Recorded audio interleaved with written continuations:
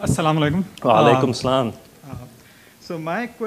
So being a Muslim, as you can already mention, my main problem is with the Christian doctrine of Godhood of Jesus. So there's a couple of questions that are related. First of all, I find this concept logically fallacious. Like there are many aspects to its logical fallacy, as in maybe one of them could be that how can God be finite and then infinite at the same time? Like this is like it's like saying that there could exist a square circle. It's a logical fallacy, right? So when we say that Jesus was God or Son of God, we are actually saying that God existed in finitude during the life of Jesus, and He also is infinite at the same time. This is logically fallacious. Now, because you are you're coming from a historical standpoint. Did you want me to respond to that, or are you having it's a something relate. else? Like the same question continuing. So, because you're coming at it from a historical standpoint, another thing that adds, like the historical evidence that adds, that supports this argument, is that the concept of Trinity, the word Trinity itself, it doesn't appear as a theological term till near the end of the 2nd century after Jesus. So it was first used as trias by Theophilus, the bishop of Antioch, in AD 180. So we can, adding up to that, when you refer to Mark chapter 14, verse 62, which is what you say is the proof that Jesus claimed to be God, are you really applying the same criteria of objectivity that you were applying previously to the Quran when interpreting this as meaning that Jesus is claiming himself to be God? Because if you look at it completely objectively, looking at the entire text, there is nothing in the entire text that's saying that Jesus is claiming to be God. And in fact, the verse that you yourself quote is actually saying Son of Man.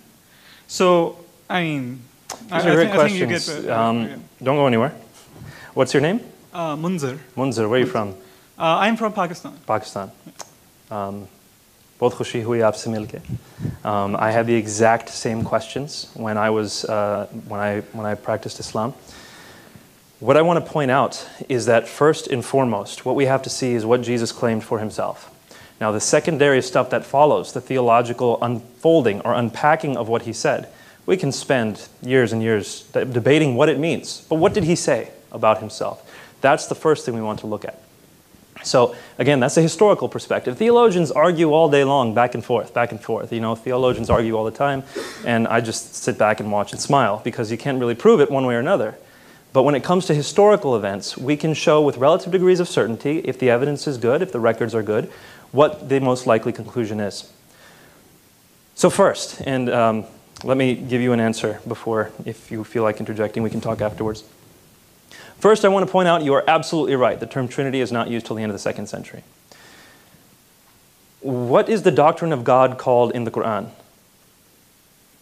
In Islam, what is the doctrine of God called? Tawheed. Tawheed. Is that in the Quran? No, the word Tawheed. The word Tawheed is a derived word from Ahad. Alhamdulillah, good. So you understand, the word Tawheed is not itself in the Quran. In the same way, the word Trinity is not itself in the Bible. This doesn't pose a problem. The Shahada is not found in the Quran. You have the components of the Shahada in the Quran, but you do not, you do not have La ilaha illallah Muhammad Rasulullah in that way found in the Quran. The components are found in the Quran. With the Trinity, the components are found in the Bible. So, the word Tawheed does appear in the Hadith. Oh, that's great, but it's not in the Quran. Just narrations of the Prophet. And the Hadith is much later. So we're looking at you asked for the Bible, and we have within the early canonical tradition, people calling a God a Trinity in the early canonical tradition. In fact, much closer to Jesus' time than the Hadith were to Muhammad's time. So whichever way you stack it, when you're consistent, you end up with a stronger case for the Trinity, for Jesus' deity. Now I want to continue on to your next part of your question, which is Jesus finite or infinite? The argument is that Jesus is, actually I'm going to pose it in a slightly different way. Can Allah come onto this world if He wants? Can He be in this world if He wants? I wouldn't think so. You wouldn't think so. So Allah's omnipotence is limited. He can't come onto this world. It's like basically Allah Ta'ala cannot do logically fallacious thing. Like he cannot create a square circle, right? Because that's something logically But fallacious. how do So we there know are that's what certain this things is? that Allah But cannot. how do we know that's what this is? Because, for example, in Surah Al-Imran, when Allah is talking to Moses, it says in Surah Al-Imran, I think it's Surah Al-Imran, it might be Surah 18, but double check, that Allah, as He spoke to Moses, Allah was in the bush. Allah was in the bush. So if you want to say that meant something else, well, you're going to have to argue with the Quran on that one.